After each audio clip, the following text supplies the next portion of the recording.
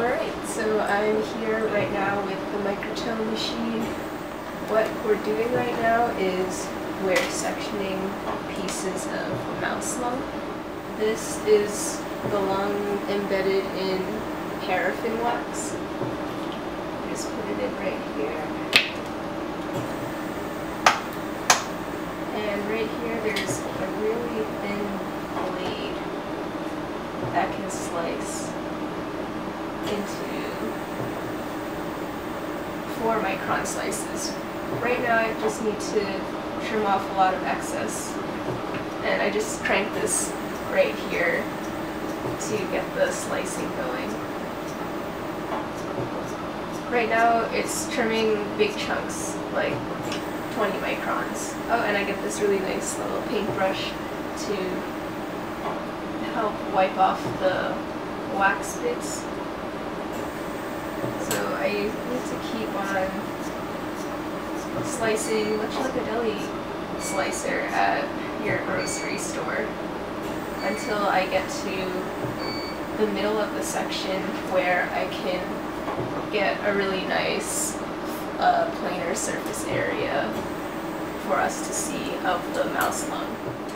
So now I need to breathe a lot of moist air onto the wax so it can soften it just enough so that when I quickly slice it, it's nice and smooth.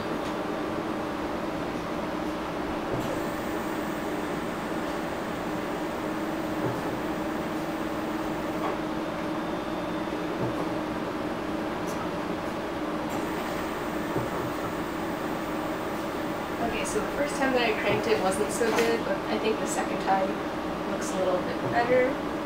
But I need to really carefully take it off. Now I just stick it on the side. So here's the slice. It's a little bit crinkly right now, but that's okay. Okay, I just put it in the water, which is this little bin right here. Here's just a positively charged microscope slide. It's just positively charged, so then the tissue can adhere onto the slide a little bit better.